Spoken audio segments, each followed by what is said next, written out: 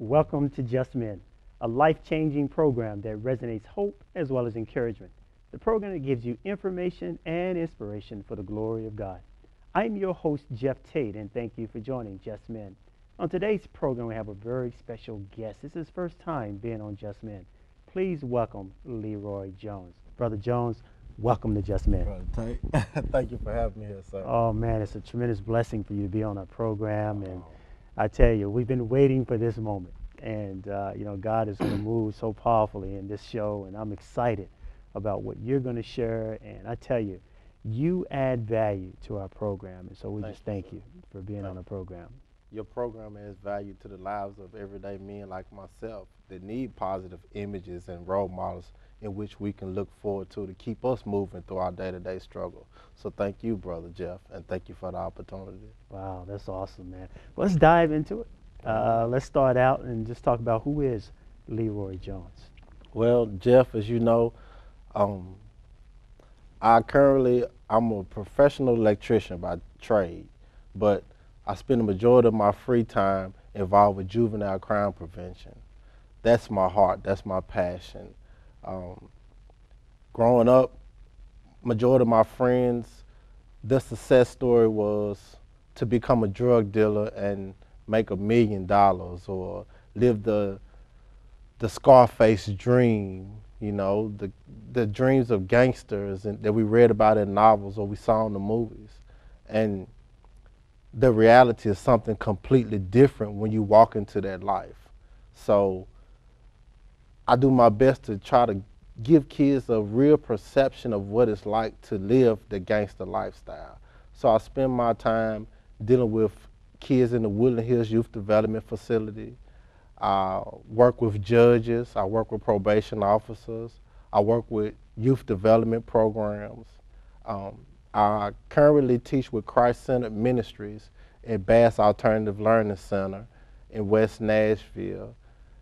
And you can catch me at any venue or function in which we're out trying to destroy that cradle to prison pipeline that's been built through the zero tolerance system in the schools, where they put kids out for any infraction that they feel like they don't want to tolerate.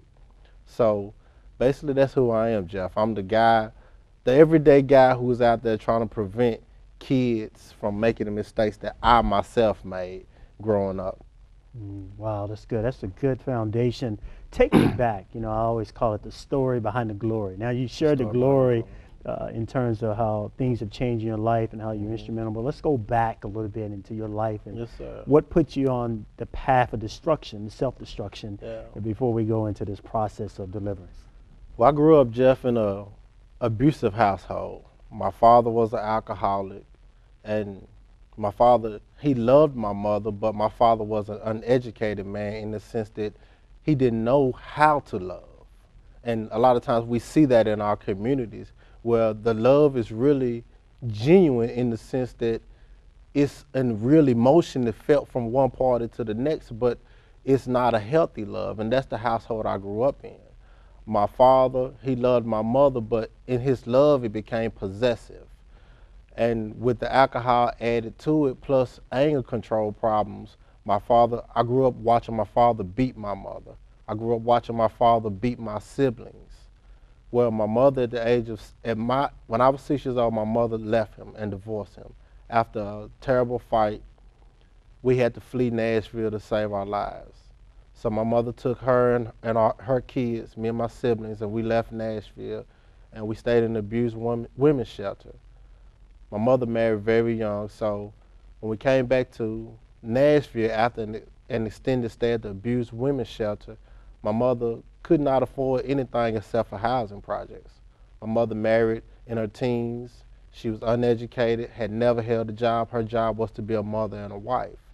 So stepping out into the world without an education, without work experience, my mother had to rely on government assistance. So we moved to Charles Davis projects here in Nashville, Tennessee. And from there, I was introduced into an environment of drug dealing and an environment where violence was accepted. Now, mind you, I had already grew up in a household where my father inflicted violence. So now I had seen violence from birth by the man that I adored most, the man that reared me more than any other man reared me, and the man that influenced me more than any other man influenced me. I had been taught violence through him, and now I'm in an environment that promotes violence, whether it's through the local gangs, whether it's through the drug dealers protecting their turf and fending their turf, or whether it's through police brutality that you oftentimes see in those type of communities where the police are just as scared as the citizens are. But I grew up in that environment, and the violence that I now was becoming acquainted with 24/7 in my outside community, coupled with the violence of that I was raised with in my household, I saw violence as natural. So by the age of 10, I was executing violent acts. I caught my first charge when I was 10 years old, aggravated assault. I hit a guy in the mouth with a 2x4 of a dice game where he tried to beat me for my money. I continued to spiral deeper. I got involved in gang activity at the age of 13. At the age of 12, I got involved with selling drugs. I started to get probation officers and big brothers and big sisters. My mother did everything she could to try to figure out what was going on with me because my mother had 4 kids. So trying to deal with one terribly unruly child, me, and raise 3 other kids, trying to find that balance was difficult for her. So she tried to seek as much assistance as she possibly could, as many mothers do. So I've been through D.D. Wallace programs. I've been through Big Brother, Big Sister programs of Nashville. I've been through the mentors and the probation officers. But at that point in my life, I was so angry. Mm-hmm. And I didn't understand what I was dealing with. My mother not having the education to properly diagnose me because I had been to doctors who went to school and couldn't properly diagnose me. My mother not being educated and not knowing how to diagnose me to figure out what was going on with me, she just sought help as much as she possibly could, but I not wanting help because I didn't know, me not wanting help for myself because I didn't think I needed help because I didn't know what was going on with me. I began to spiral deeper and deeper. So at the age of 14, I served my first bid, so to speak. I did 9 months in a juvenile facility. I got out 3 months later. I was serving time again. I did 8 months. I got out 3 months later. I'm 16 now, and from the age of 14 to 16, I've only been free 6 months. I'm 16 years old now. I'm a seasoned gang member inside the institutions, the juvenile detention centers. I'm known. I've established contacts. I've established drug connections, and I'm a kid, but I'm a kid with connections. I'm a kid that knows people. I'm a kid that knows convict habits. I'm a kid that knows violence intimately. From my household to the streets I grew up in to the cells I was incarcerated in as a kid. I'm a kid that knows violence on every level, so I can inflict violence to a degree that others might be afraid of or might have more conscience than I did at that point in my life. They had more conscience than I did, so they wouldn't be willing to inflict that rate of violence upon someone. And that propelled me to the height in the gang community. So I became a gang leader, and at the age of 16, I was becoming a big drug dealer, a big gang leader, and lost deeper within myself. In a drug deal gone terribly wrong, I committed murder. A man lost his life. And at the age of 16, the courts decided to charge me as an adult. They were through playing with me. They were through taking chances with me and endangering society by allowing me to continue to be amongst society. And I received a 23-year sentence in the Tennessee Department of Corrections. So at the age of 16, I left the streets and went to prison. And I stayed there for the next 16 years and 9 months. That's, just think about, and you know, in terms of this process of spiraling out of control and being in an environment and a condition that you were accustomed to, Yes, sir. that was conducive to that, Yes, sir. what did it take? You know, you talk about all these things that that people try to intervene Yes, sir. and sir. bring about a change in your life. I mean, what we see today is a 180-degree Yes, sir. change. Yes, sir. We see a man who's been redeemed, Yes, a man sir. who's been reconciled to his identity, his true identity.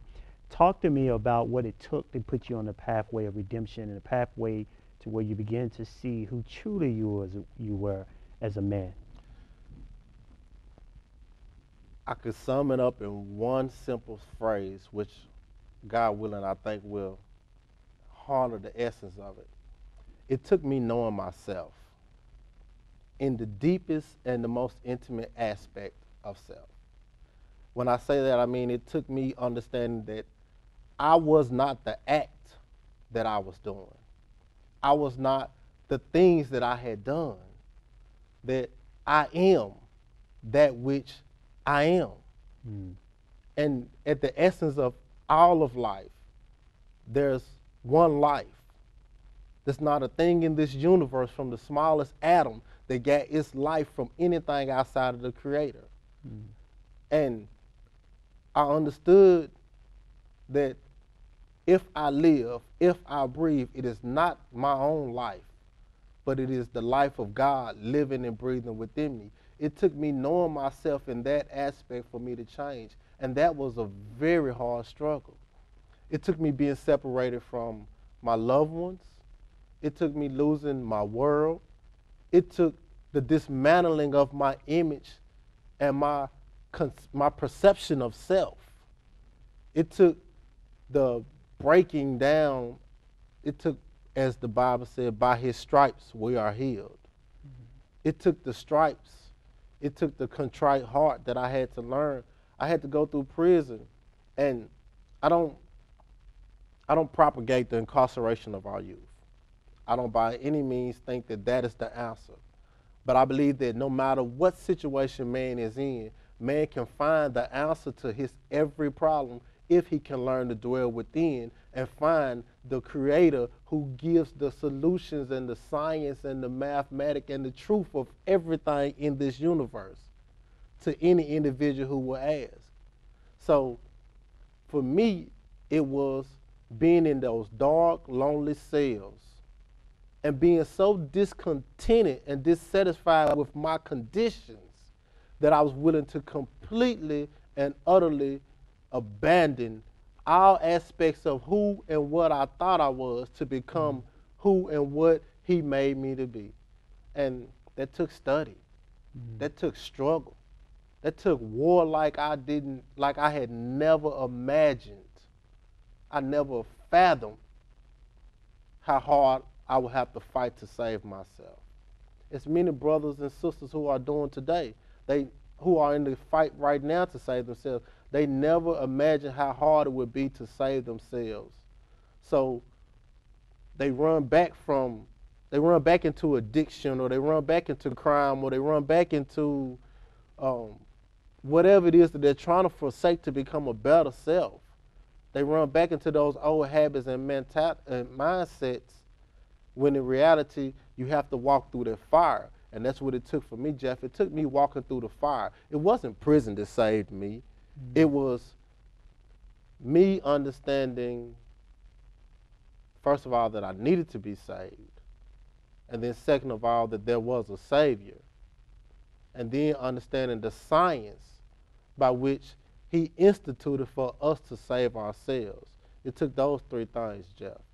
It wasn't a condition or a place or anything outside of a knowledge of self, knowing what state I'm in and who I really am, and a knowledge of the God who made me, who created me, and who can bring me back from the brink of death or brought me back from death.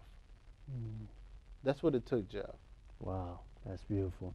I know you talked about two things in terms I want to expound upon, and it's the imprisonment of the mind.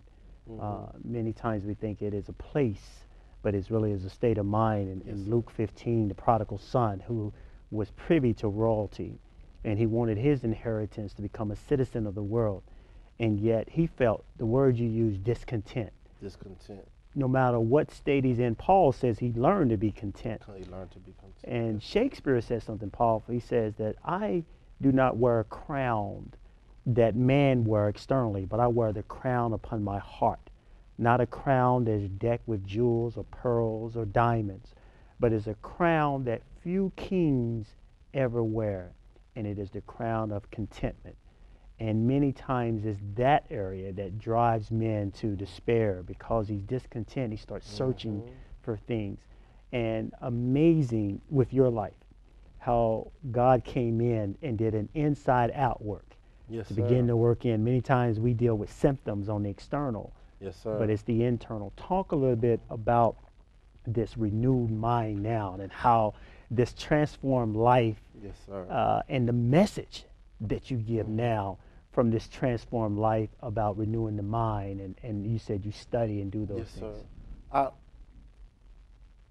I'm so honored by the fact that people can look at me, no matter their state, their condition, or their circumstances. They can look at me and see an individual who has overcame.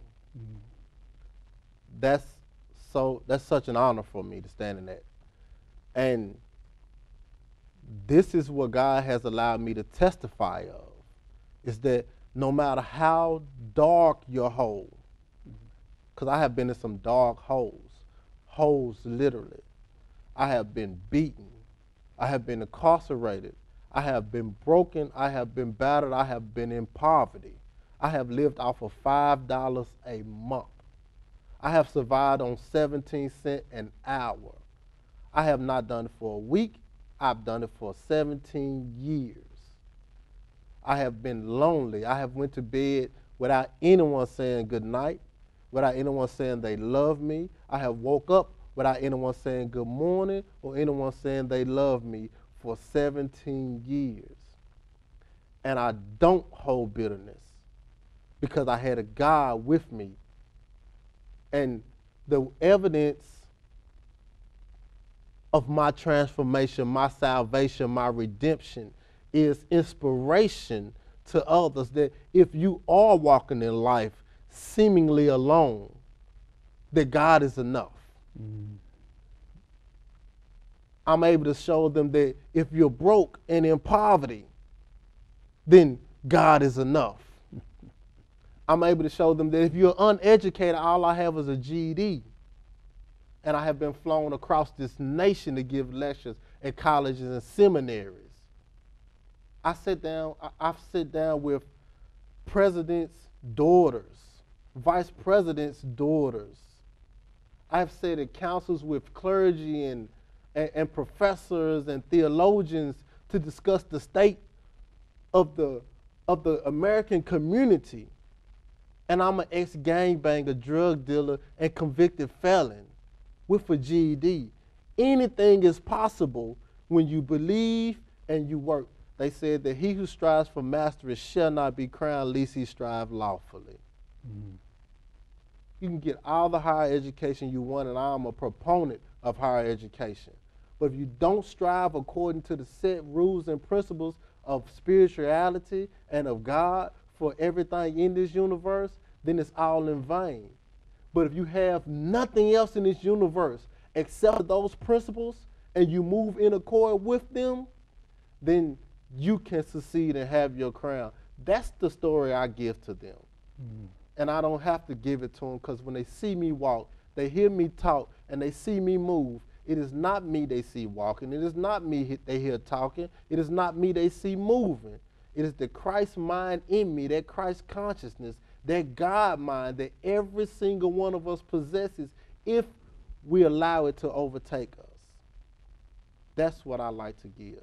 That's what I'm honored enough to give as a servant. Wow, that's beautiful. That's beautiful. You know, when you talk about service, and I got to in our last 5 minutes hit on this, Mother Teresa talked about, she said that love by itself is no good when it's just for the self, and when it's contained without action. Mm-hmm. And love need to be put in action. And love in action is service. Yes, sir. I was taught that love equals duty. Mm. You can't say you love someone or something and not feel an obligation thereunto. Love equals duty. Mm. Mm. So how has love changed your world?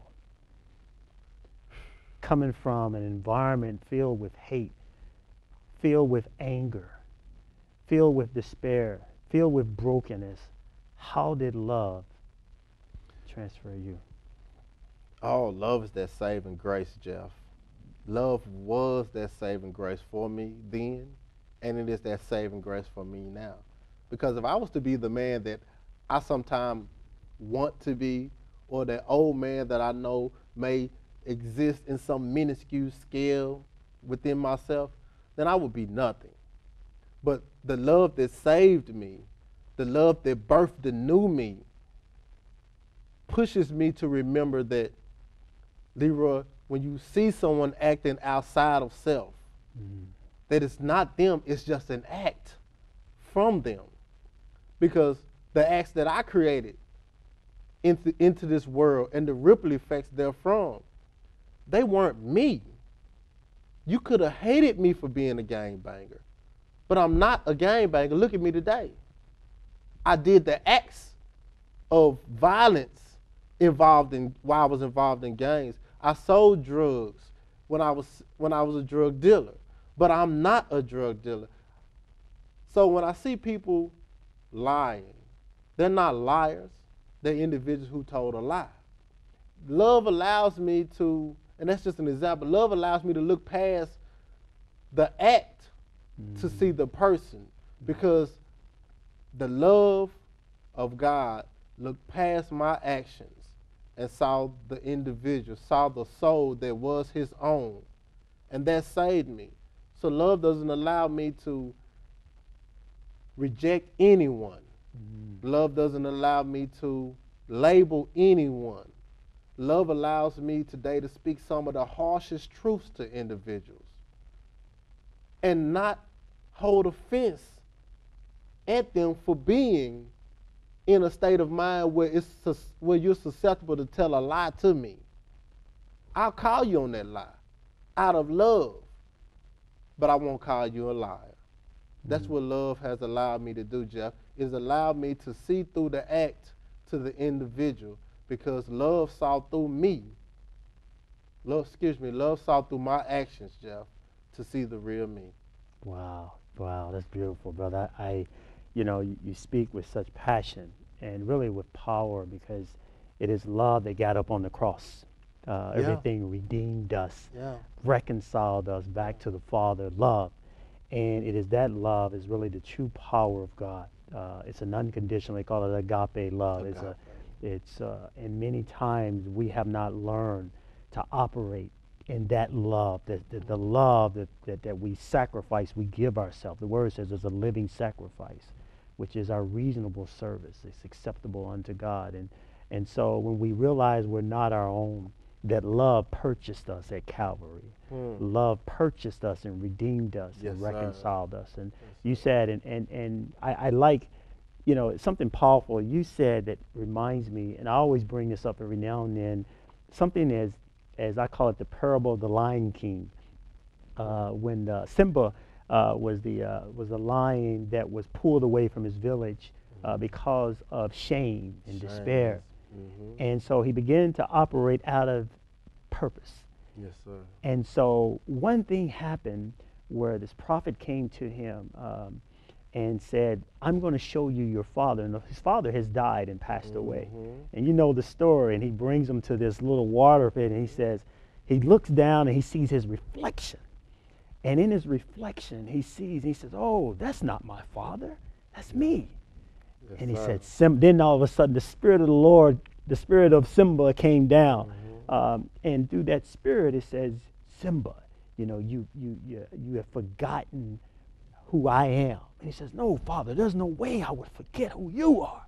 Mufasa, he said. And he says, son, you have forgotten who I am because you have forgotten who you are. we are the same. We're Yes, oneness. sir. He says, Simba, you're not who you become. Hmm. You are not who you are become. And so it's like you, when we look at our actions and we look at our life and we go, man, this is not me. This is not me. This is not me. I'm greater than that. Yes, sir. And the Spirit of God is moved through you, man, even today in this program, sharing your heart, man, about the love of God and really the forgiveness of God and the Yes, grace sir. of God.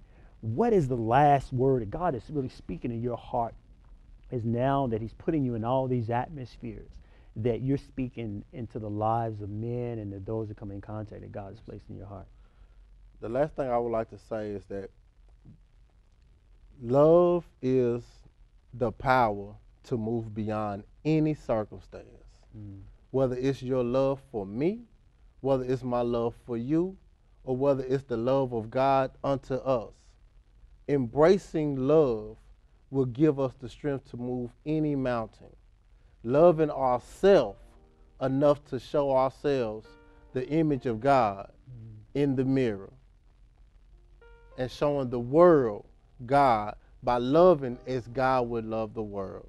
The world would never get to know God until we bring them forth through love.